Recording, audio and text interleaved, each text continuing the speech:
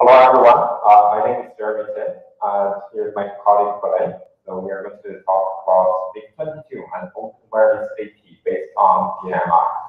So as Sam mentioned, this is actually a implementation that uses DMI protocol and open config modules to show how the whole pipeline works.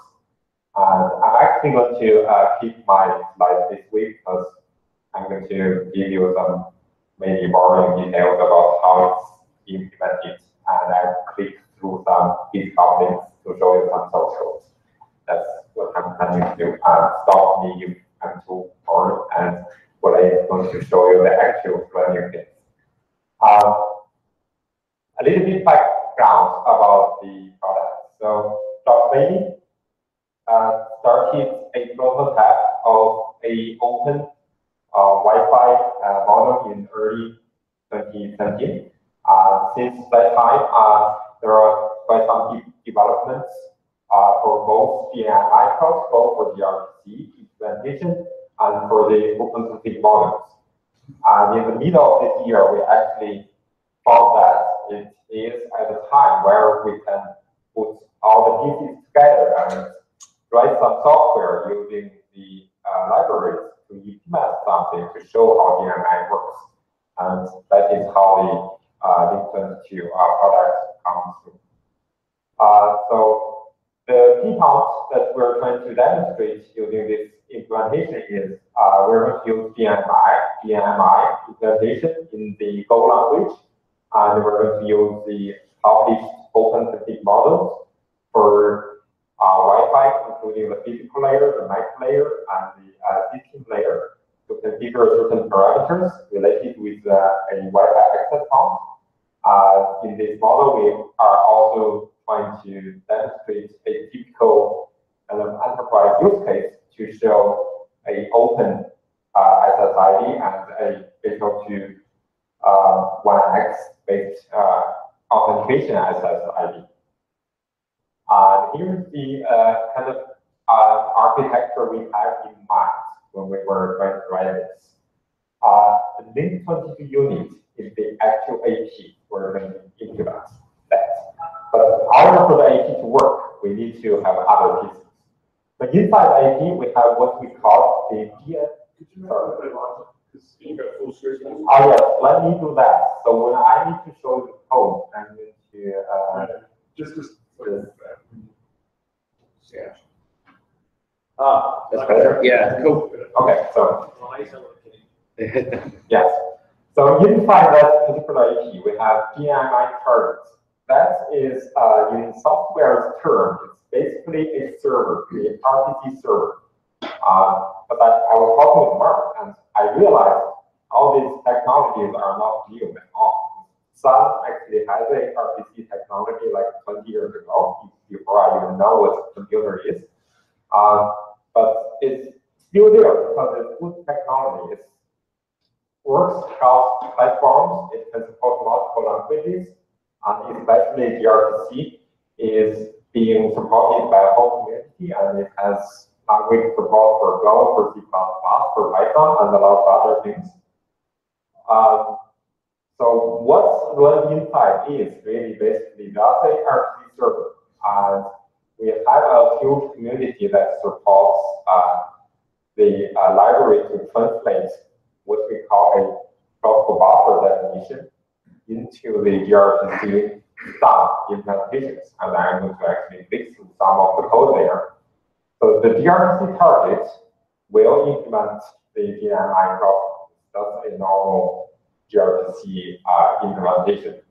And the other two components are AP related. So we manage the interfaces on that small box. For our case, it's just for a type, but it can be any Linux box. Another component is the post-APT implementation. It basically manages the 802.1x authentication, manages the physical and MAC layer communication. So in that box, we expect it to have at least two interfaces, one wired and one wireless interface. And the other side is the service that we need to have this AP to actually do something? Of course, we need to have the DMI plant, which is a DRC plant, and DNI plant, which is, as Sam talked about, is the plant that do the provision parts for DNMI, including certificates, including the HTTP analysis. And we also have a radio server that will handle the authentication parts.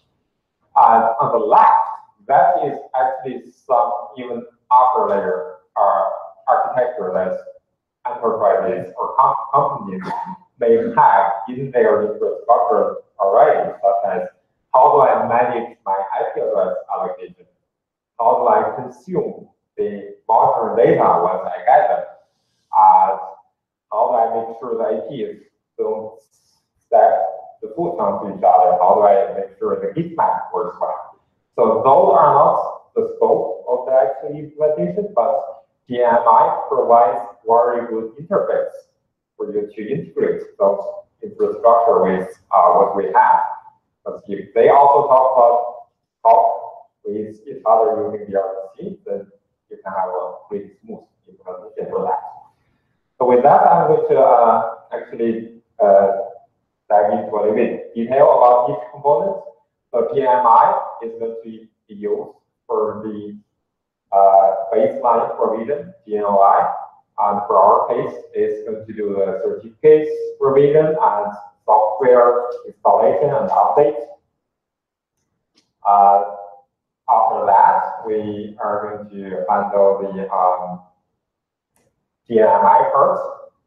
And there were two main categories for the DMI operation. One is basic configuration, the other one is monitoring. So in the world of operations or that ops, monitoring is a really important component. In the world of DMI, we use this software RPC to do the telemetry data. There are other RPCs, but typically subscribe is what people normally post. And between the class and target, there is the agreed open config model that is being used to carry the data between each other. I can actually show you the RPCs that were used to config the. Can you? Let's see this. If this is better.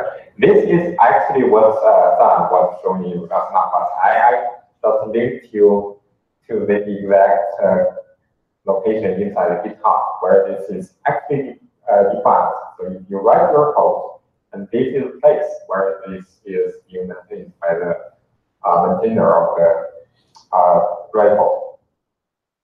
So this is the set RPC command is probably the most commonly used command for you to configure a address, a target address, and what you need to do is to put in a RPC request and it gets a response. I'm going to show you some examples of doing that later on. Telemetry is similar to the subset command. Is basically the other way around, where you can get data from the device into the actual controller.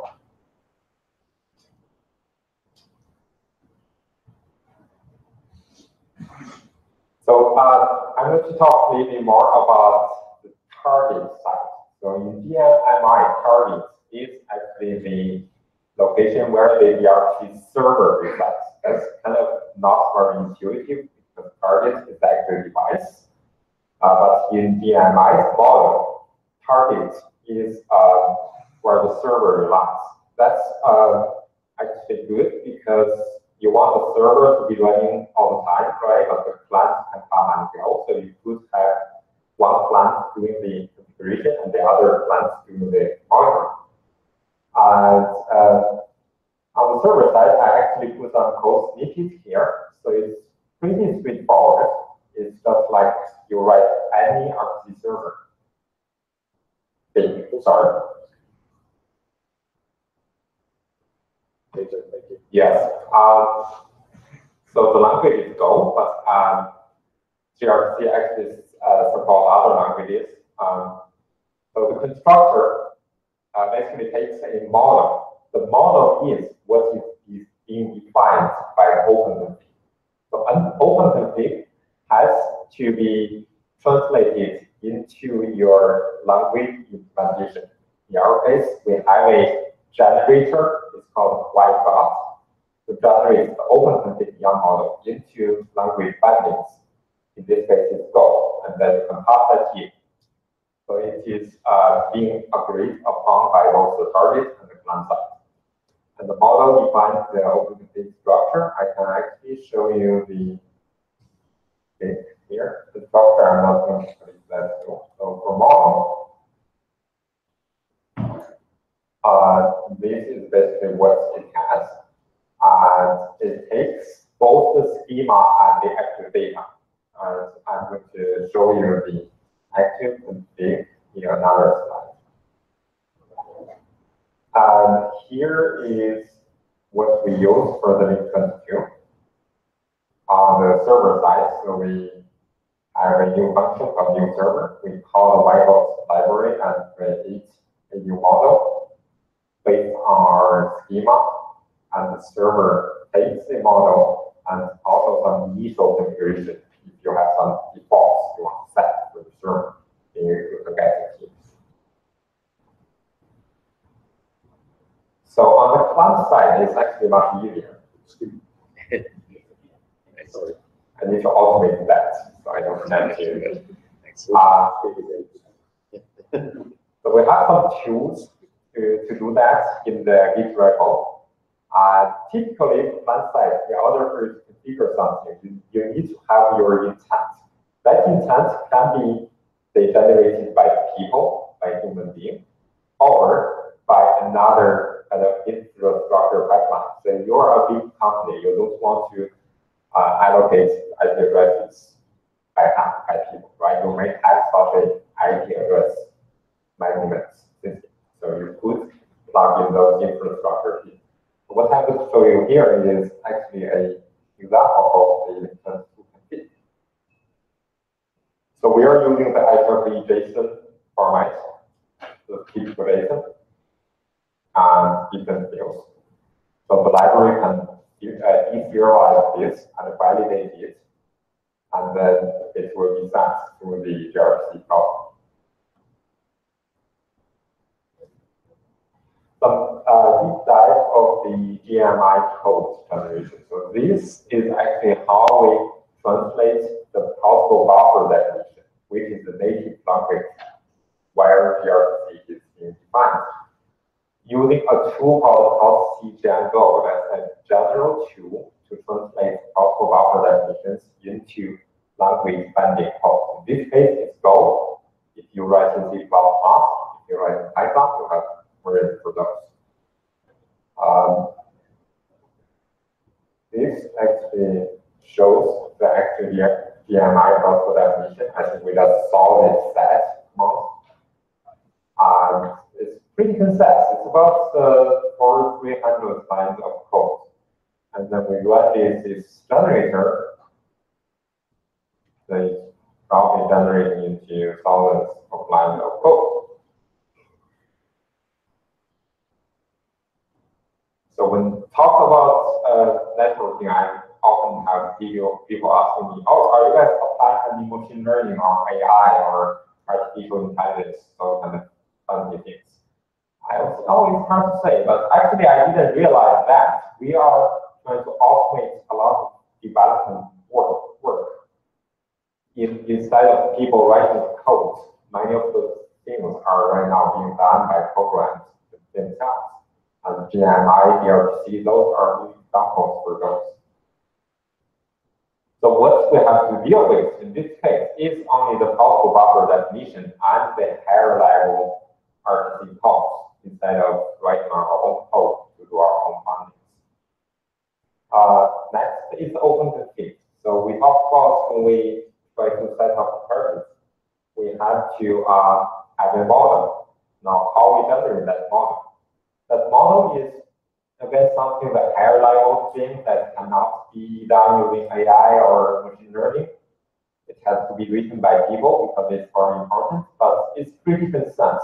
What we see here is actually the higher top level open model for this Link022 Wi-Fi.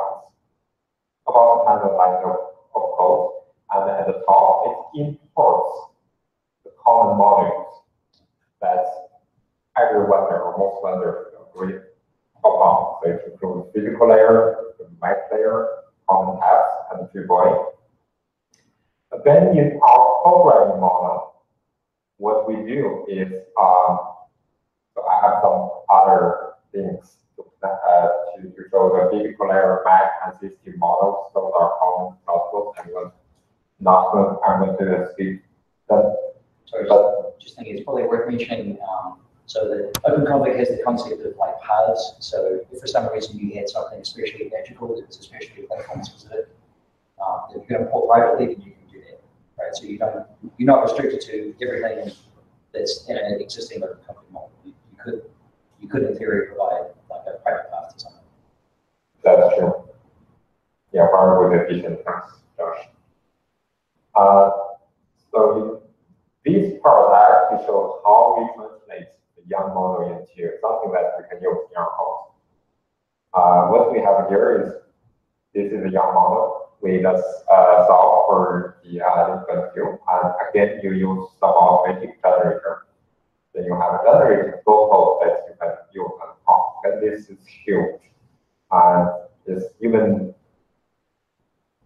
actually compressed in the middle because there are too many lines of code. I think what I'm trying to show is that once this model is defined, it is actually pretty straightforward for developers to try to implement this on both the client side and the target side.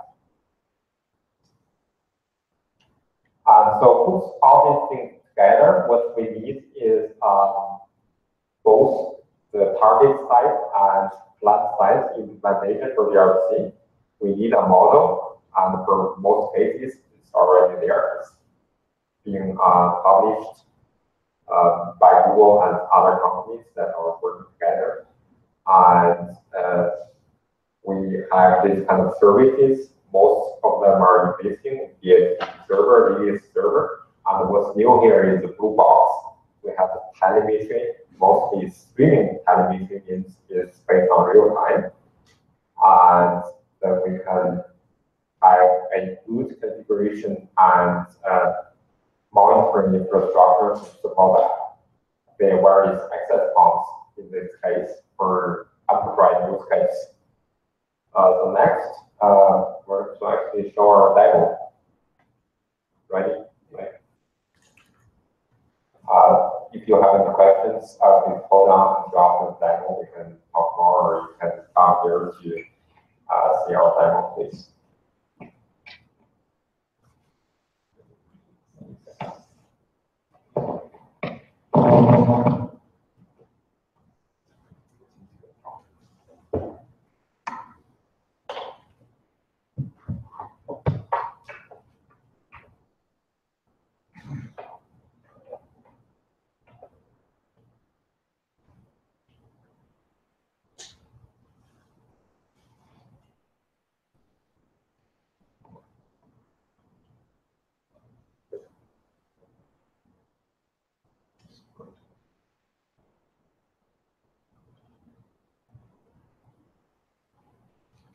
Hi, I'm Bolei, and I'm going to show a demo to demonstrate how also the basic use case for the Link022 and the GNMI. So let me first go through the server very quickly.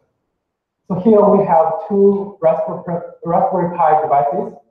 The one on the left, which is this one, is for the Link022 AP, and this is act as an AP, real AP devices. And on the right side, we have another AP called for the gateway, and that one provides some network infrastructure services like DHCP and radius, and we also have the GMI client running on site.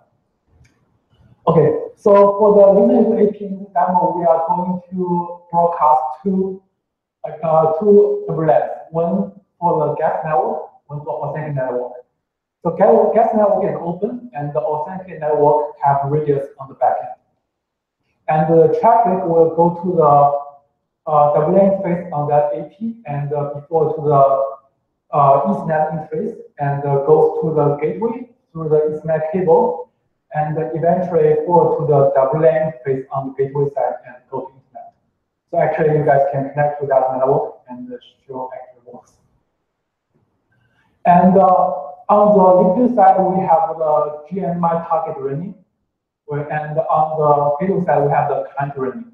So for this demo, I will manage do all the operations on the client side and use that client to manage the AP devices through the GNMI. Okay.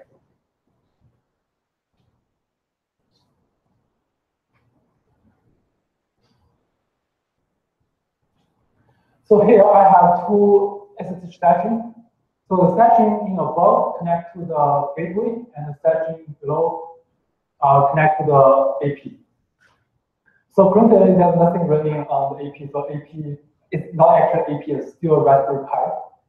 So to start the command, I have some command here.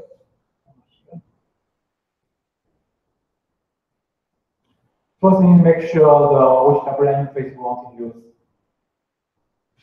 So this AP has two WLAN. So since we want to broadcast two WLANs on the AP, so we have to select the one which supports that kind. So the WLAN will support that. And this is the command we'll use to start the AP agent, which contains the GNMI target. So you have to specify the certificates and the WLAN interface we want to use to broadcast the radio signal, and what port we want to use for the GNMI service. Okay, so it starts, and you can see it's running on the WLAN 1 and with the Ethernet interface on the Ethernet. And since there are no usage conversion on this device, so there's no signal or radio being broadcasted. So let me verify that through. Let me verify that through the Mac internal tool.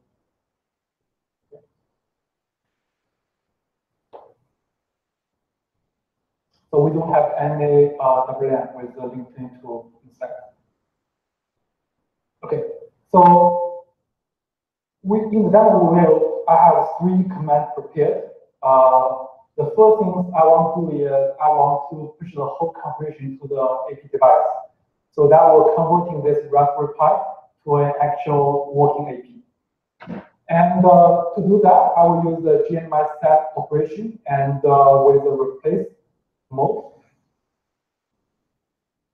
Let me copy the command. Okay. So same thing here on the client side, the certificate is also required. And we also need to specify what's the target IP address and the port number we want to use. And in the replace operation, we need to specify the path of the open config model. Since now I want to replace everything, I will specify the root path. And the content of that config is in a file called AP-config.json. So I don't show the detail here. It's online. You guys can check later. And once I click, so this client will generate a set request message and send to the AP side. Actually, you see the AP actually received the message. So that's the model we send to the AP. So Jerry just showed that in the previous presentation.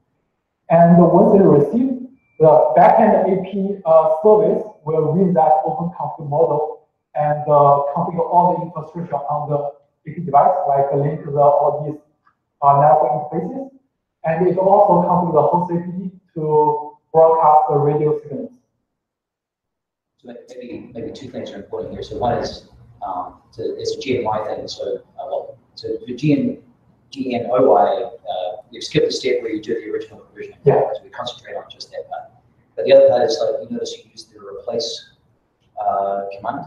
So again, to avoid the issue around transactions, you're saying I'm just replacing the entire config, the entire thing at once. And if that didn't work for some reason, then you either fix the error or just do it again. Yeah. So now if we look at the network, we shall see C2 network inside. So one is the off network, which is using the RPA2 authentication, and another one is the gas network, which is open so that can connect directly. So one more thing here.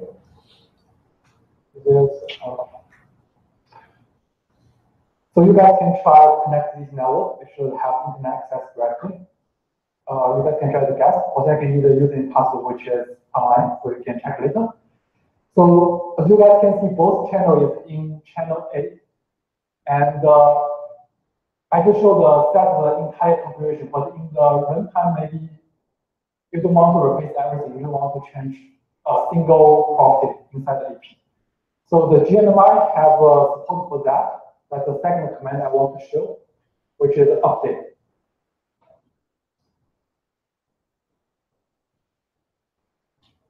So in this case, I will try to change the channel of the radio. And that will only change one single value in the open config model. And that's why I choose the update command. So the command is very similar to the previous one because they are both set commands. And the only difference is currently I use the update operation, and I specify the path to the channel, and the value of the channel I choose 6 right now. So it will same thing. It will generate the set command, and the set request will receive on the pi side, and the DC is reconfigured. So this time, the pi agent on the backend will receive the updated model, and it will figure out there's no input change, like VLAN didn't change. So it will not modify the input change on the pi, only reconfigure the whole KPD configuration. And let's check the new channel.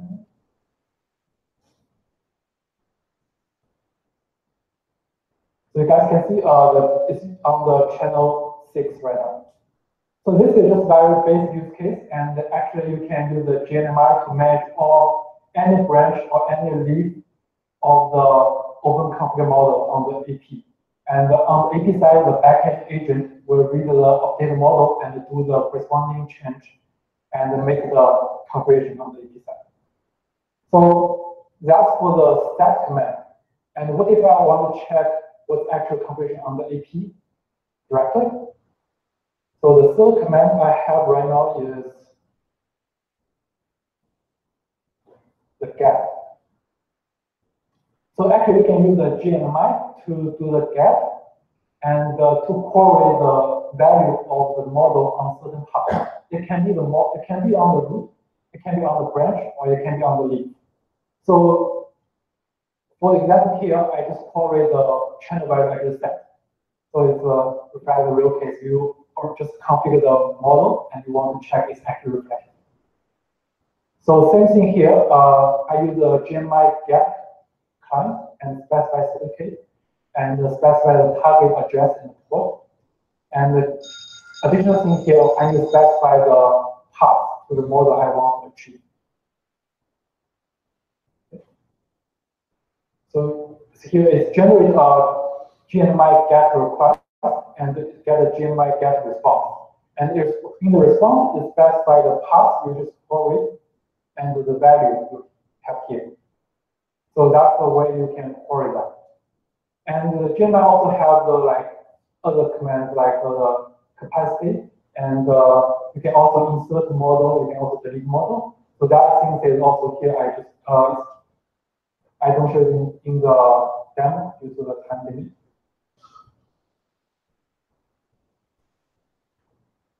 So everything I showed today for the Link022 and the GNMI is already open source and it's in the GitHub. So you guys can go to the GitHub. It's /Google/Link022 and /Google/GMSI. And all the source code, including what I showed today in demo, is there. You guys can try offline, of course. And we have a station here, so if you guys have any detail and want to see more like advanced use case, you guys we can talk offline. Thanks.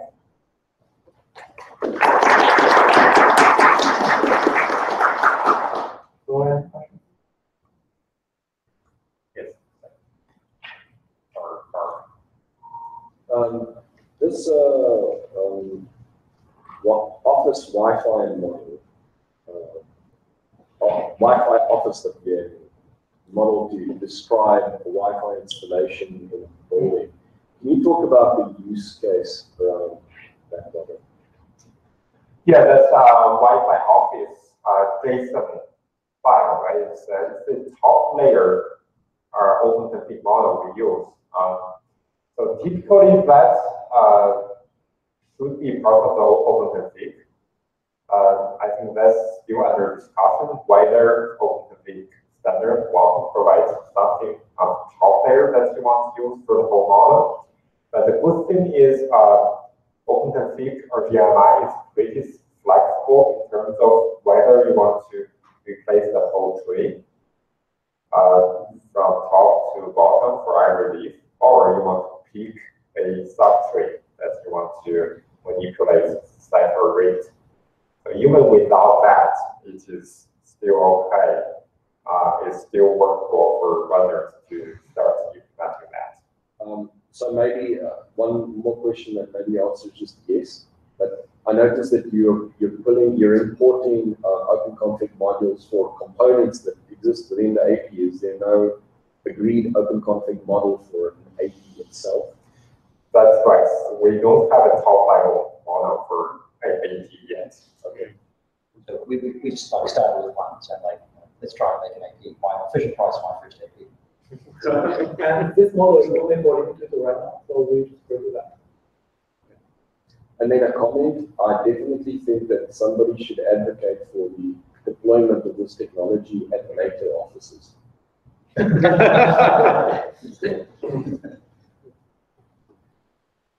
Someone else gets the in-joke. It's good. Yeah, that's where the name came from.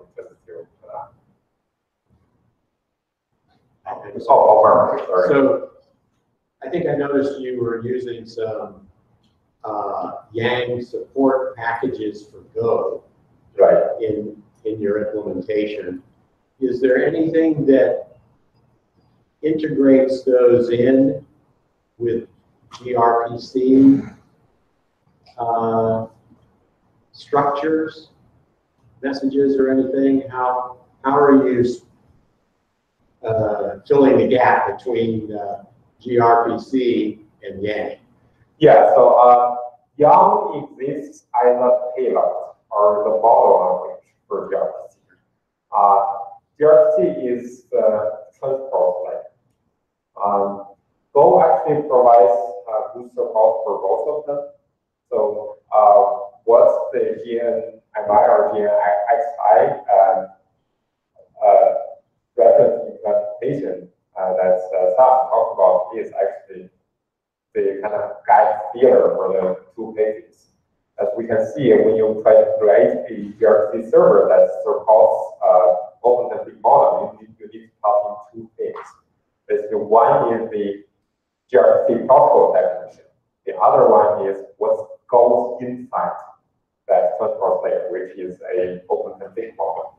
The code is pretty new. There are maybe still bugs or features that needs to be built in, but I think we have the framework there. Some feature I think we were talking about with the compiler folks yesterday was like OpenConfig has default values, right? So you can say whether this AP wants to scan the radio space or not scanning. So the default value says true. But the library right now doesn't have a good way to expose that. So when you do not specify the scanning field, the Go library will return nil or none for you. So you don't know whether they didn't specify or they want to use the default value or not. So these kind of things are still being blacked out. So please open the box on GitHub, please join the discussion. sorry to interrupt you. So like just we have this opportunity for a group photo. So for New Zealand, this is not optional. All New Zealanders have to do. But if you'd like to be an honorary New Zealander, you can be in the photo too. So that's just going to be right outside the building here, but we could continue the discussion. Just that the photographer's got limited time. So. Okay. Right, yes. Please drop by afterwards, and we are chairs of Boston. Thank you.